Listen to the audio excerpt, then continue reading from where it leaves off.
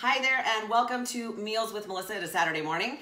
Sorry, I just had my daughter tipping that up a little bit for me because I was like, we are talking today about different things that you can add to your proteins. Because here's the deal. I get it. When we're eating super clean and things get boring, right? I hear from my clients all the time, well, now I'm bored. Well, let's get creative. But I have to be creative in a way that's not complicated because I can't do it, guys. I can't do complicated. It takes too much brain power, and I got better things to do, right? So today I'm gonna actually offer you 3 recipes, but we're gonna talk about multiple things because it's not that difficult. I think people are really making things a lot more complicated or more just harder than it really needs to be.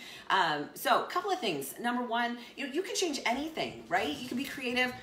My biggest issue with being creative is that a lot of people say, well, my biggest obstacle is time. Well, then why are we trying to make 5, 6, 7, 8, 9, 10 different things a week in order to eat? You know, it's much easier to make things in bulk, make it simple. And that way all you have to do is portion control it and take it with you to work or do whatever you got to do in order to have your food with you. But you can change things weekly, right? So one week I might do taco meat, and next week I might do some garlic salt, whatever. There's lots and lots of options. You just have to think about what is available to you. I mean, think about it. You could do a rub, especially if you're gonna grill it. You could do different spices, which we're gonna talk a little bit about today, or you could do things like sauces. Now, of course, one caveat on sauces, guys, you gotta pay attention to what's in it, because unfortunately, most commercially made sauces are going to contain things that you don't necessarily want because they're not exactly healthy. Did you know that most spaghetti sauce has a ton of sugar in it? So, if you make your own, that's a better option. And in doing research for this, I actually discovered lots of options where you can make your own homemade, things like a low sugar ketchup. You can also, instead of using sugar, because ketchup has, again, a ton of sugar in it, instead of adding sugar, you can use like erythritol or Swerve or something like that, especially if if you only use a little bit, that can make all the difference. When you do use certain spices and things like that, I want to make sure that you're paying attention, because a lot of times you're only looking at the label portion of the spice or the whatever ingredient that you're eating, and you see maybe there's 0 sugars in the label, but you fail to look at the ingredient list. Now here's the problem. So, food companies have this little loophole that if it contains less than ½ gram per serving of sugar, they don't have to include it there. So what they do is they break it down into the different sugars that it might contain. So this doesn't have any, but say you have something that has corn syrup solids, and maybe it has a little bit of agave, or maybe it has a little bit of dextrose. You know what? They're gonna break it down into the different types of sugar that they have to still list it. But because each of it has less than 0.5 grams per serving size, they don't have to list it in the label. So you have to pay attention not just to the label, but actually the ingredient list as well, because you'd be surprised at what has sugar. As a matter of fact, iodized salt contains dextrose. So again, there's something behind it. We're not gonna get too much in that today, but just realize that you have to pay attention to those things because it does make a huge difference. Sugar's addictive. You can't say anything else but. Okay, so we're gonna talk about a couple of different things today. We're gonna make the recipe for taco seasoning. Now, the reason why I'm making my own homemade taco seasoning is because commercially made taco seasoning does contain sugar. And when my family is doing food prep and doing competition prep, we cut out all sugar, because again, that's something that we know that will spike our insulin, make our body retain nutrients in our adipose tissue. So we're gonna make a slightly different version of that. Now, the first one that I wanna show you though, I love barbecue, not gonna lie, love it. Pulled pork, man, that stuff's amazing. There is an option of a better option than regular barbecue sauce, because of course barbecue sauce contains a ton of brown sugar. So we're gonna make a simplified, or I'm gonna show you a simplified version today that is basically sugar-free. There is a product called, no offense to Walden Farms, I do not like their product. It tastes chemically. It has a lot of weird, funky ingredients in it, a lot of additives and preservatives. Now, of course, this one's not gonna be perfect, but it's definitely a better option. This is G. Hughes Sugar-Free Barbecue Sauce. They actually make 4 or 5 flavors. They're just really hard to find. I know that we find this one at our local Walmart, which it's less expensive there, but they only carry 1 flavor, and it's really hard to find, and they don't stock their shelves very well. So you might look at Safeway, which of course is, what is it, I don't know what it is in other parts of the country, or Albertsons, which they're owned by the same company now. See if you can find some of the other flavors. The only downside to this, now it's high fructose corn syrup free. It doesn't contain that. It does contain sucralose. So keep in mind that what makes it sugar-free, their sweetener is sucralose. So you have to keep that in mind. And of course, currently, I don't do a whole lot of sucralose. Sucralose can still spike insulin, but in limited amounts, it shouldn't be a big deal. And, you know, as a treat, this might not be a bad option. So, you know, you could make a great sloppy Joe sauce. Oh my gosh, doesn't that sound fabulous right now? You can tell I'm hungry. And here's the recipe, and I will include these below. These are courtesy of my daughter, Aspen. She's amazing. She comes with all these ideas, but she won't be on film. So she just lets me pass these ideas on. So sloppy Joe sauce. I'm not gonna make it today, but I'm just gonna show you the ingredients. I'm gonna show you the final one because I'm making my own taco meat, which I need to turn down my burger really quick so that it doesn't overcook. So she takes a half a cup of chopped onion, and she does it just as she's finishing up cooking her whatever proteins. Because I mean, you could use this on chicken. You could use this on ground turkey. I'm actually using 4% ground beef today because that's on my current meal plan that I've made for myself. So half a cup of chopped onion, a half a cup of chopped mushrooms. Mushrooms are amazing. We put those on all kinds of things at my house.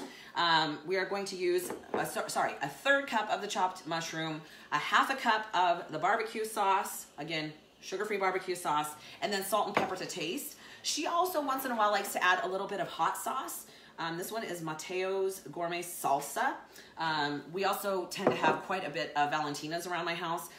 The nice thing about hot sauce, it's a freebie. Most of them contain absolutely zero. So this one has water, chili peppers, vinegar, and salt, and a little bit of sodium. So again, it's sugar-free, so that's a great option.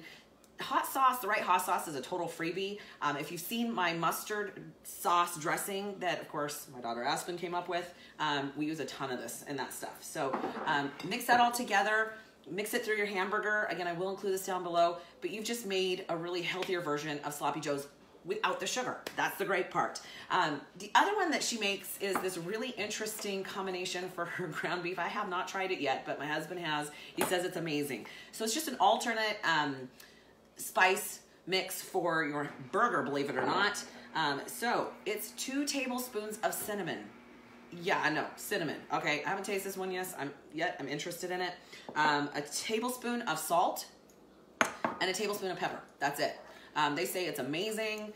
I haven't figured that one out yet, but they're basically all 3 freebies. You know, as long as you're not eating a ton of sodium and other things, yeah, you can kind of just get away with that. That's super simple. The one that I'm going to make is actually taco seasoning. Like I said, unfortunately, most commercial taco seasonings contain sugar, and I'm currently sugar-free, so super simple.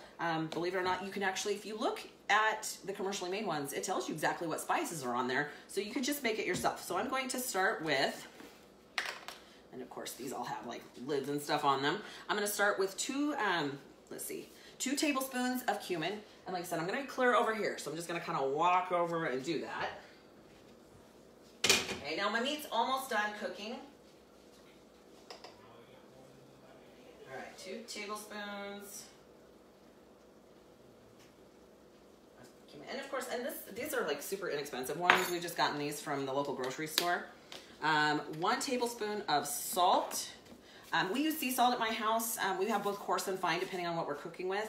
And I actually pay attention to the labels, to the ingredient list to make sure that it does not contain any dextrose in it. Because that just kind of annoys me that they include sugar and everything. You know that they do that because then you come back to buy more because it's addicting. And if you talk about processed food in general, they use a combination of sugar and sodium because it balances each other out, right? Because anyone who's had something that contains way too much sugar knows it becomes kind of overwhelming. Same thing with salt. But if you add some of both, it balances out. And then, of course, most processed food also contains fat because of the viscosity or the mouthfeel that it creates. Okay, so I'm adding 1 tablespoon of salt. Okay, a tablespoon of pepper. Looks like I need to go grocery shopping. We've got all kinds of cute little containers for our stuff. It's kind of fun. All right, so 1 tablespoon of pepper. And now this is for 1 pound. I have 1 pound of ground hamburger in my pan. I'm just gonna dump it all in and then I'll mix it up. Now I'm gonna go to a teaspoon and I'm gonna do 1 teaspoon of paprika. I don't know, maybe we'll have a conversation in our house about how we say paprika. We have some pretty funny conversations in my household. Okay, so 1 teaspoon of that. Okay, 1 teaspoon of garlic powder. I love garlic, so I don't have a problem with that one. You could also add some onions to this. That would be super nummy. I love onions. You know, as a kid, I always thought, I hate onions. I hope I grow up to like these kind of things. It happens. Your taste buds change. All right, garlic powder. Okay, and then you can also put, I'm not gonna put these in because I'm not a big fan of it, but you could also put in crushed red pepper if you want to. You could add, you can always add some fresh herbs and spices. Those are always great options as well. But my last one is onion powder, which I am not finding. So I will find it here in a minute. It is not here. Okay, so I'm also gonna add one teaspoon of onion powder as well, and we're just gonna mix that up, and that creates your own taco seasoning flavor, right? And like I said, you can always add some hot sauce to it. It would be amazing. So if you take that, you can make a full batch of that out of whatever protein that you want to, and then you could have your own taco salads. You can make wraps, throw in a little bit of cheese if it works for your macros. Like I said, I'm low carb, so I would probably do more of a wrap style or a salad style without any of the carbs, just because it's easy and it fits my macros, so it works great. So hopefully that helps you with some ideas. Like I said, there's you just have to be a little creative. You just kind of have to think out of the box. There are some great versions out there. I know I've worked with a couple of different brands that my local supplement nutrition store carries, and some of them are really great options, but some of them do contain sugar, so be careful of that. Again, if you're keeping your sugars low, maybe that won't make as much of a difference, but for those of us that really are having to pay attention, it makes a difference, right? Because of course that can be the difference between, getting where we want to go for the next 16 weeks and not. So have an incredible Saturday, you guys. There will be no Meals with Melissa next Saturday. I will be out of town and not in a location that I can actually cook. But the following week we'll be back. I got some good ones. I had to order some stuff from Amazon to get some of these done. But we're gonna try, it's actually a keto version of Nutella. So that'll be interesting. We'll just call it sugar-free. So that will be coming up soon. Have an incredible day, guys. We'll talk to you later. See ya.